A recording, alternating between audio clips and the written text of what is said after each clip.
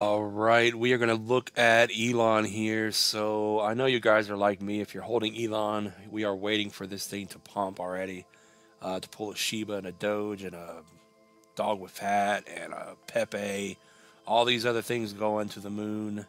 And Elon's still down below the 382 here. So looking on the weekly macro chart for Elon, we are below that 382 at 38. So there is a very good chance from where we are right now, if we go any lower, we're going to drop about 20% down to 2.4 to retest the 236 level here. And then maybe that's the spring that gets us through that 382 finally. But it's coming. At some point, Elon's going to run. And the reason we're sitting where we're sitting, if we go down to the daily candles here, you can see we have 3 daily candles sitting on invisible support. But if we simply draw a Fibonacci from the low here to that high on that 382, you can see we're sitting right on the 236 here at 3.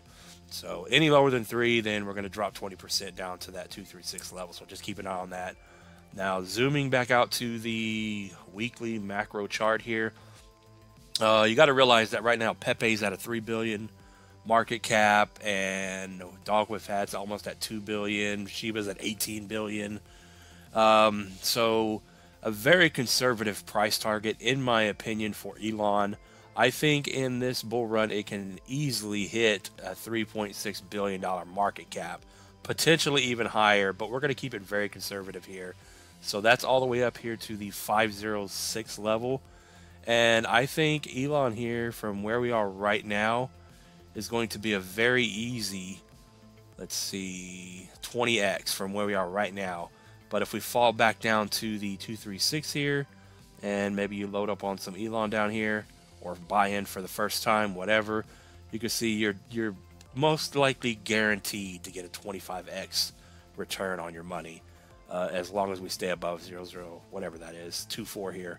So yeah, I think Elon is an easy 20 to 25x depending on when you bought in. Of course, if you bought in down here in the accumulation phase, then I think you're going to get about a 40x, a little over a 40x here on your investment on Elon. So not a bad return at all.